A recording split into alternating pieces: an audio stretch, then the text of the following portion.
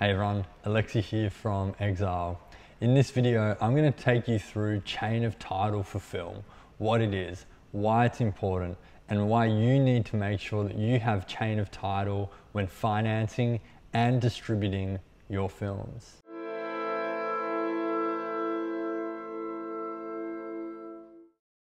Let's start with a simple definition of chain of title.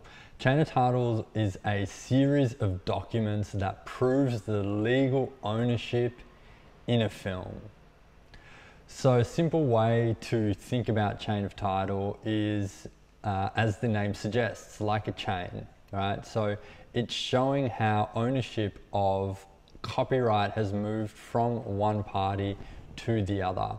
So A sells to B, B sells to C, C sells to D, and so on. So why is it so important? Well, you need chain of title in order to raise finance for a film, and you need it in order to attach distributors to your film. Because in the case of financing, if you're bringing on a financier, a third-party financier, so a company that might be providing a loan to you, a gap loan or a loan against a tax incentive, they're going to want to know that the producer and the production company have chain of title. When it comes to distribution, the distributors want to know that the producer has chain of title because everyone wants to make sure that they're dealing with the right person and that person actually has the legal right to do what they're saying that they want to do.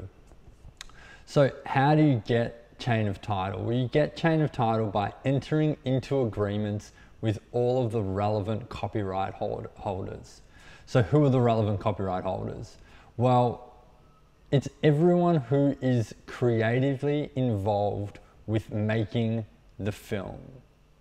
So when we're approaching chain of title at the financing stage, everyone creatively involved at that time is usually everyone to do with the screenplay, because at that point, pre-production hasn't started, production hasn't started. So the majority of the creative work has been really around developing the screenplay. So you're likely going to have two scenarios. Either there's an original screenplay written by a writer, in which case the producer would need some sort of agreement that would assign the rights to that screenplay to the producer. And in the case of an underlying work, so where there's a book, a play, another screenplay, an article, a podcast, anything like that where there's existing IP involved and then that IP has been developed into a screenplay, the producer is going to have, again, an agreement with the screenwriter who's written the screenplay assigning those rights, but then also an agreement with the underlying rights holder that assigns the rights to the production company. And that usually comes in the form of an option agreement. So that's the financing stage. Now, when it comes to distribution, at that point, the film has already been produced, it's been completed, it's being delivered.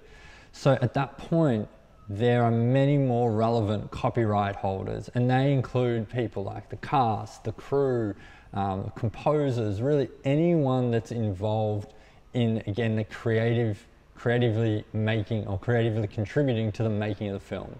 Could include things like licensing as well, whether it's footage or music. So really any time that there's copyright that is being created that is going to contribute to the making of that particular film, the producers need all those agreements in place. Now, you might be asking, well, is it absolutely necessary to have all those agreements in place to get a distribution deal or to attach a distributor? And the answer is yes. When you deliver to a distributor, not only are you delivering the film and all the technical aspects of the film, but there's a whole list of legal deliverables that you need to provide to the distributor. And that includes all of those agreements. So they will want to know that the film is coming to them in a clean way. There's no documents, agreements that are missing, and the producer has what's called or what's referred to as clean chain of title. So what I would suggest you do is that if you're in the early development stages of your project, then it's probably a good time to start thinking about, well, do I actually have the rights to produce this film? So you might be working with some friends, you might be working with a partner, a business partner, or a personal partner, and at that point you might not have actually entered into any agreements, but it's never too early to do so, and in my view, you should always start thinking about those types of agreements as early on in the process as possible. So you really want to approach it in this way. Approach the conversation around the business relationship or about this agreement. How are you going to control the rights together?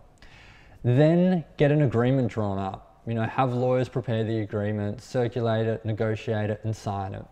Once those two are complete, that's the point where you should really be dedicating time and resources into the project. But before that time, I think it's important to have those conversations with your producing partners or any writers that you're working with. Really understand what the relationship's going to look like, get the agreement drawn up, get it in place. That way everyone is comfortable and secure, and most importantly, at that point you have chain of title. You can go out there, you can start trying to raise finance for your film.